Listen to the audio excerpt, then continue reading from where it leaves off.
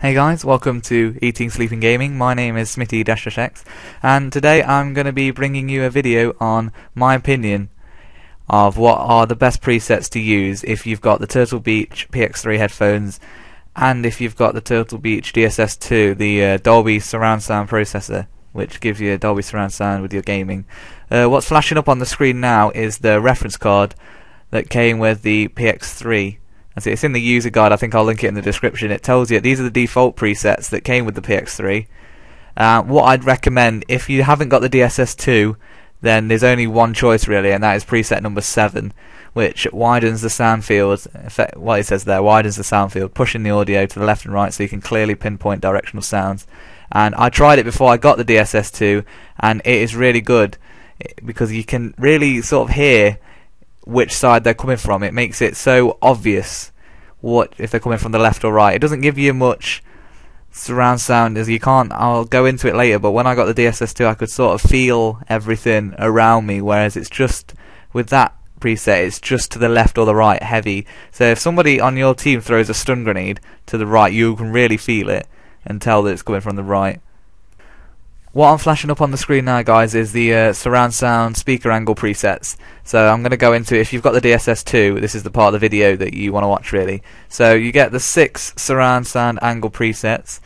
By pressing the surround sound button you toggle between the 6, and really for this it is just personal preference. I mean, I went through all 6 and then found that surround sound angle preset 1 was actually the best for my ear anatomy, but it's really just personal preference really, whichever one suits you best. But I can sound hole like a boss with number 1. It's brilliant. I'm gonna flash the PX3 reference card back up on the screen now, guys, and talk about what the preset on the actual headset you want to use if you've got the DSS2.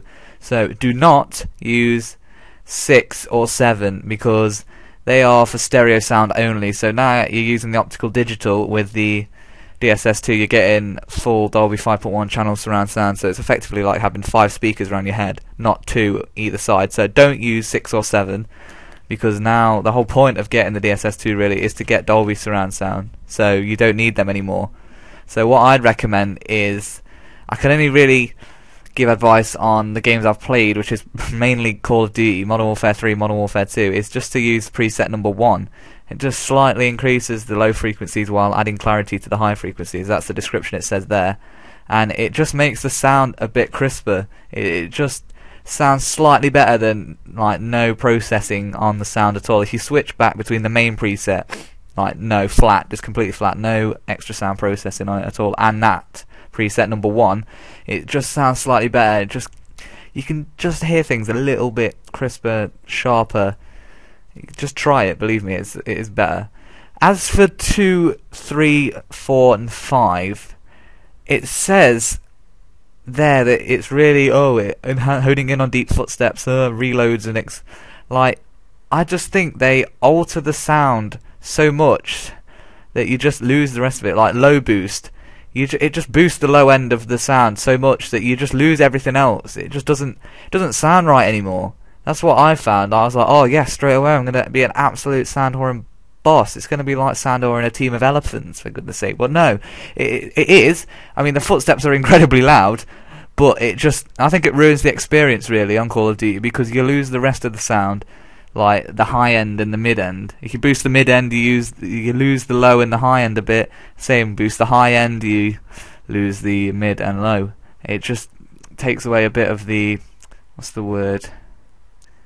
The experience. Takes out the bit of the experience, and I just don't think it's worth it. So I'd recommend using preset number 1. As for preset number 8, I will try playing it on F1 2011 at some point. It may be after July. Yes, but I will play F1 2010 with the engine amplifier preset. Okay, flashing up on the screen now is the equalizer presets for the DSS2. So you get 9 presets with it: flat, bass boost, aggressive bass boost, treble boost, aggressive treble boost, bass and treble boost, aggressive bass and treble boost, mid-range boost, and aggressive mid-range boost.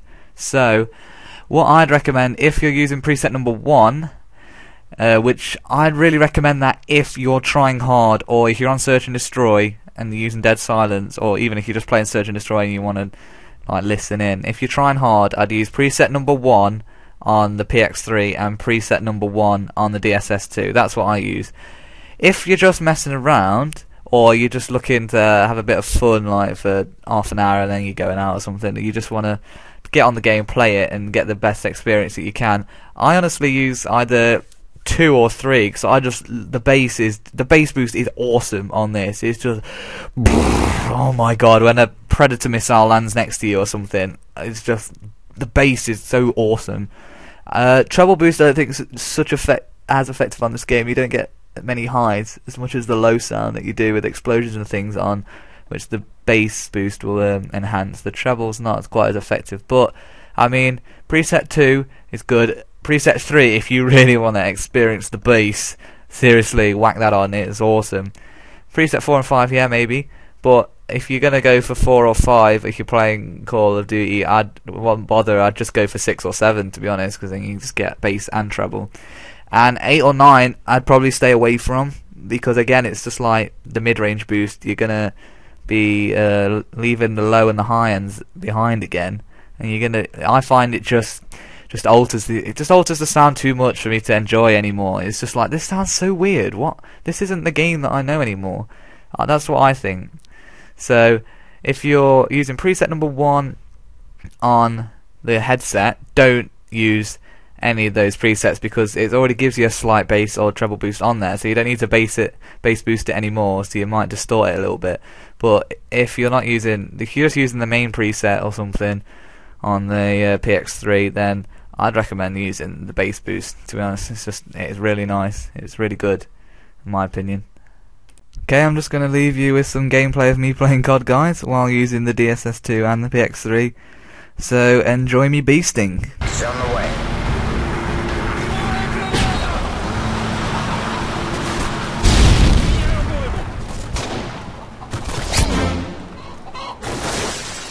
Enemy UAV spotted. Take care of it.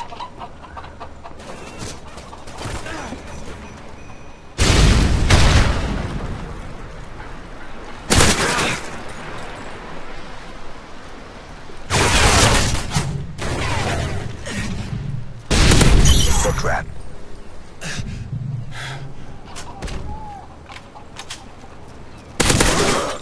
You're all that's left. Take care of it. Sleight of hand.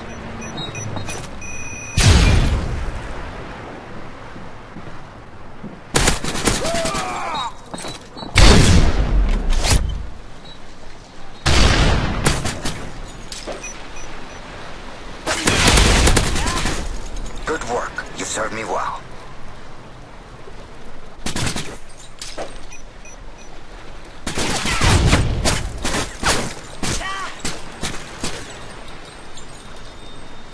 Search and destroy. Destroy the objective. We have the bomb.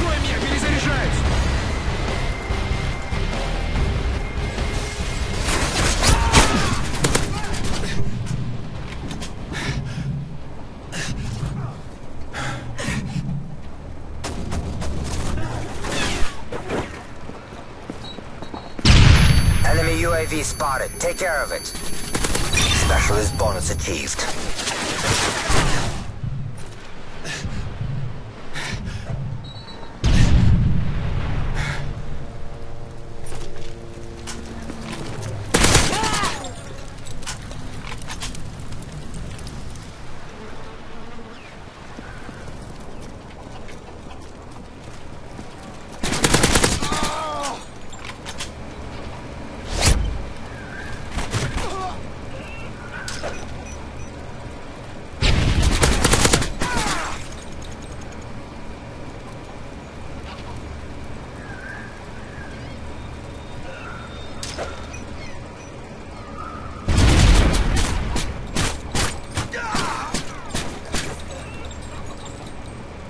Well, I hope you enjoyed the video, guys. Don't forget to like it, subscribe and comment on the video asking any questions you like, and I'll answer them and reply to them as soon as possible. Hopefully I'll be doing a video review of the PX3 and the DSS2 soon, so stick around guys. Thanks for watching. Peace. Oh!